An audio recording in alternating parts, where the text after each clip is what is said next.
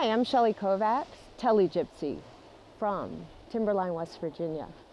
An activity that I really like to help beginner skiers that are learning how to telemark is shuffling.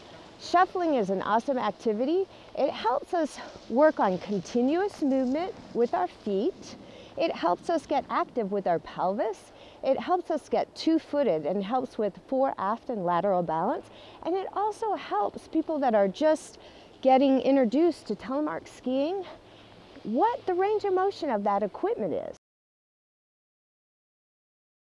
Initially, to start the shuffling movement, it's good to start in place by pushing one foot forward, pulling one foot back, or think of it as a scissoring motion. It's a walking motion. Our ankles, our knees, and our hips are flexed. So we get used to this movement, comfortable with this fore-aft continuous motion, and then we put this into movement across the hill.